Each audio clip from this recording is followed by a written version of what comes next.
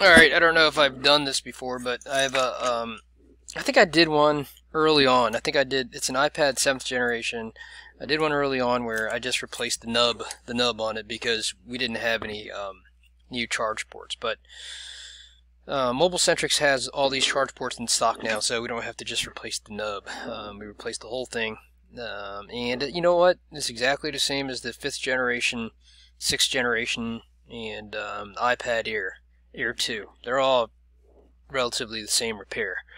The greatest thing is this TriStar tester, and I've mentioned it before in other videos, but it's about 140 bucks. You really want one of these things because the greatest thing about it is that you can plug this sucker in, test it without having to remove the screen. You know, this is like, I mean, if you want to take on iPad repairs, you have to get one of these things. I mean, God, yeah, it saves so much time and money, and yeah. So plug it in, push the button, and it tests. If it's a charge port problem, then it'll say, hey, like, oh, your charge port is bad, or it'll say failed immediately within like 10 seconds. If it's a charging chip problem, usually it'll say PP5E0 passed, everything else is failed, which is going to say on this one. Okay, so I guess I'll just kind of go through the. I'll just go through this, whatever.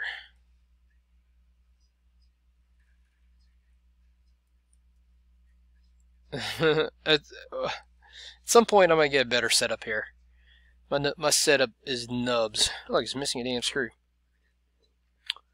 And another thing that I've also been doing while we're waiting for this thing, I'm only doing it just to show this video, but I've also been putting fingernail polish on these screws right here. These screws, and then these screws right here, and just to hope that it doesn't back out as easily. Fingernail polish acts as a little bit of an adhesive. You can try whatever you want, but fingernail polish seems like it's strong. It's just strong enough where you can actually remove it if you really wanted to, and whereas super glue, like you try to remove that thing, it'd be kind of hard to do it. So I just put a little dabble of fingernail polish on it, and just in hopes that these screws don't back out, which they do often, which makes this port loose and then ends up breaking it. As someone repairing these things, it's probably better that you don't do that, so that customer comes back and fixes it. But we're here to make these devices last for as long as we can. We're not here to to fix it in hopes that the customer will come back, right? So, anyways, in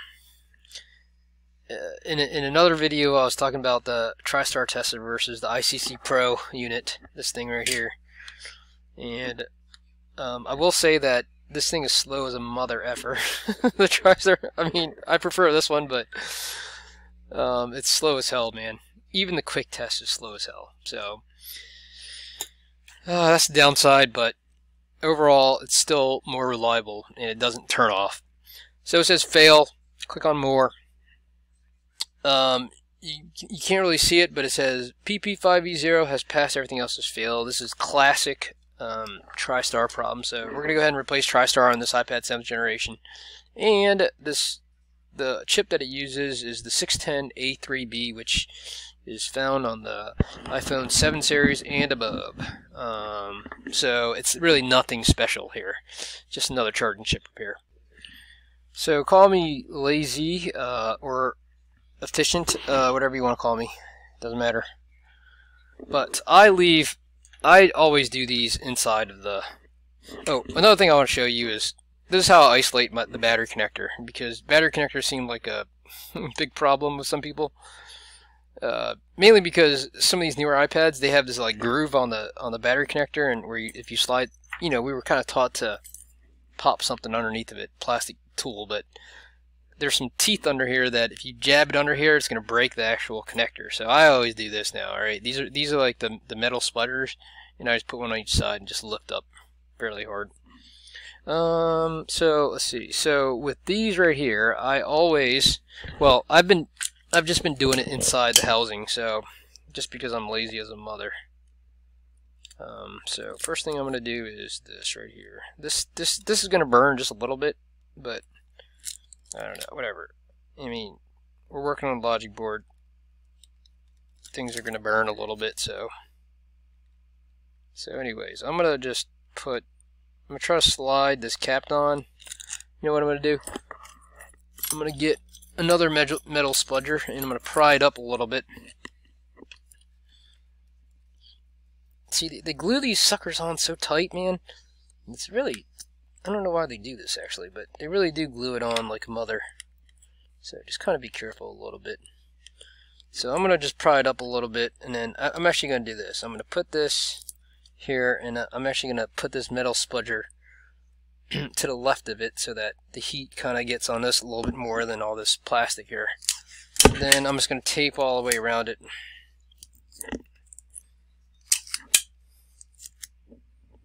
Because this is where the tristar is. So I'm just going to go all the way around it, and then what I do is, before I was using these Hacko snips right here, these little mini snips, but I got these metal ones now, which work way much better at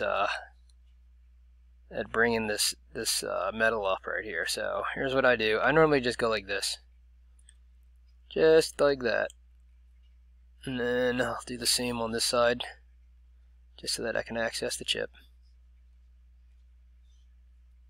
Yeah, you don't want to damage too much because we're just going to kind of fold it back after we're done with this. Hopefully fold it back. Okay, so if you look closely, this is a 610A3B. 610A3B charging chip. I don't know if you can see that or not. Let's see. Nothing special. Well, I guess you can't really see it that well, but can you see it now? Can you see it now? Can you see it now? Okay. Anyways, just note that the dot is on the top left here, based on disorientation, I guess. Well, I guess bottom left, if you're anal. Okay, so turn on my...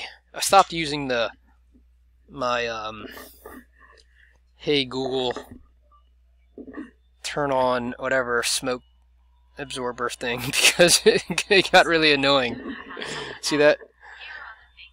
You hear that? It says Google says she does not know how to help with that, so it kept doing that. So I just stopped it and I went straight up manual now. I just have a button here which I flip in order to turn on my smoke absorber. But I do use Google to turn on everything else though, which works wonders because oftentimes I'm working on something and I just say, hey Google, turn on the fan, and it'll turn on the fan for me. Okay, so my smoke absorber is on. My quick station, I'm actually gonna set it to a little bit hotter than normal. I'm gonna go to 450 and let's say 36. All right, just because when it's in the case like this, usually it takes a little bit more heat to get up because the frame actually acts as a heat sink. So I'm gonna see if I can try to get in and get out here. But I'm going to have to use a little bit more heat, unfortunately.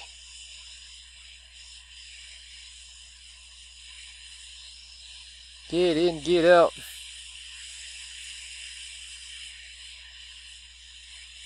There you go. See, that didn't take very long, did it? No. So just chuck that old chip away. And I like to get the old solder off when it's still hot. I mean, I don't know if you've experimented, but if you wait for the sucker to get cold, it's going to be a lot harder to get it off. Okay, that's a pro tip for you right there. This applies to every repair that you do. Okay, don't wait for it to get cold before you. Oh, see, I might have messed it up already. All right, so anyways, don't wait for it to get cold before you get rid of these solder balls. Okay. Alright, that should be pretty good. Okay, so I'm not going to do anything. I'm not even going to clean it up, actually. See if I can get it more in focus, though. I definitely need to up my game my camera game a little bit. Alright, so I'm going to get my 610A3B chip.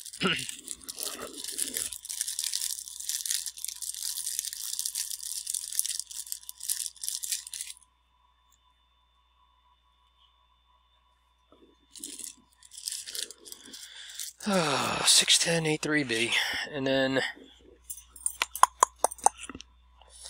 see. I'm gonna dabble just a little bit more of solder or solder flux on it, and I am using Amtech VS213 TFA as my flux of choice.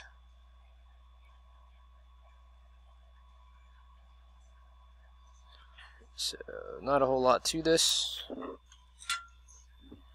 Put it back the same way that we got it on, just make sure it's aligned.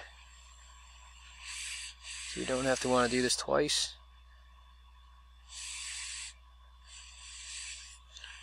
Definitely don't want to have to do it twice.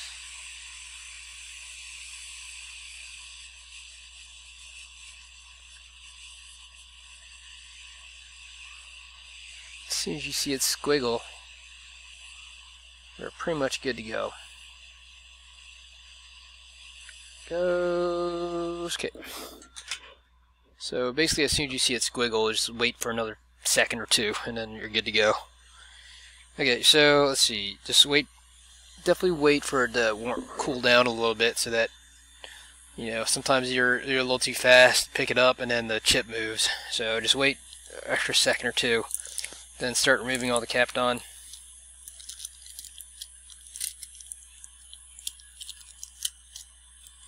See, if you look at it, it's really not that horrible. I mean, like, look, it doesn't even look that burnt. See it? That's not bad. Not bad. I mean, that was right next to it, and it didn't even burn. So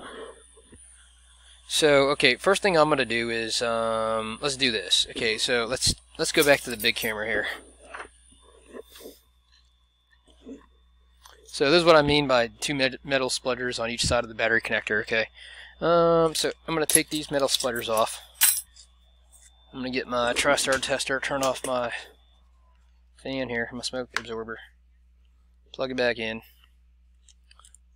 I don't really need to hold the battery down since I'm doing a quick test, but I just want to make sure it doesn't say failed anymore. If it doesn't say failed, then we are good to go. So basically I'm just going to, I mean, I've done so many of these now that I don't really have to worry too much about messing up or anything like that, because these are relatively low risk, so are charge ports. And sometimes I don't even test them, but I mean, I probably shouldn't say that, but it is true that sometimes I do not test them all. I mean, so long as they're like pulling 2 amps on the USB ammeter, then I'm pretty confident that it's good to go. Okay, so now it says pass. See that? See that? Now it says passed, so we are in good shape now. Anyway, so let's do this. I'm gonna see if I can find a screw for this right here. Put that screw back for this guy. Put the paint on it. And what I do with this is that I just kind of go like this with it. Let's isolate this before I jack something up. And then I just kind of go like this. Just kind of go like this with it, and just make sure it doesn't short with any component down there. Kind of like this, bend it inwards, and then that's pretty much should be fairly good. Like that's not bad. So let me just take a look at it under a scope here. That should be good. So I go like that, and then I just pop this sucker back, and it looks pretty much like brand new. Look at that, brand new. See that? Can't even tell, man. So let's see. Next thing I'll do is take this out, plug into the charger, see if it pulls 2 amps or not. And it's pulling 2.4 amps. You can't see it, but you have to believe me on that. All right. So it's pulling 2.4 amps. We're good to go. So I'm just gonna go ahead and close this up and call it a day. And so this is iPad 7th generation. Charging chip repair. That's it. Simple. I just wanted to say thank you for watching our YouTube channel. We make these videos to help you guys learn how to do micro soldering for normal repairs. I want to take this time to promote our online course here. We created an online course hosted at udemy.com. If you go directly to Udemy, it's $150. If you go through Microsoldering.com, click on Store Shop, and then click on this first product right here, there's a coupon code that gives you $50 off of our online course. So our online course, it was created by Tom and myself. It contains 4.5 to 5 hours of online video instruction. It'll teach you everything that you need to know to get started with microsoldering. So basically, we start with the basics, just the component level, how to use ZXW tools, how to set up your tools, what kind of tools you need, how to set up your hot air rework stations, use your micro pencil and tweezers and DC power supply and all that stuff. And then we go into actual repairs. So the 4 most common problems are no backlight, no touch, no charge, and loop disease. And with the newer versions of the iPhones, we also have a section on logic board separation, because with the 10 and up, the logic boards come in 2 pieces. So we also have a section on how to separate them and put them back together. And then our last section is all about data recovery. So this is it's 4.5 hours of just good stuff just to help you get started, okay? And with the way that cell phone repair is going these days, I think it's essential to learn how to do microsoldering for your business. If you're interested, like I said, just go to the website here, microsoldering.com, and click on Store Shop, and then click on this right here, and you'll get $50 off. So thank you for watching our channel, and hopefully you'll enjoy the course. Thank you.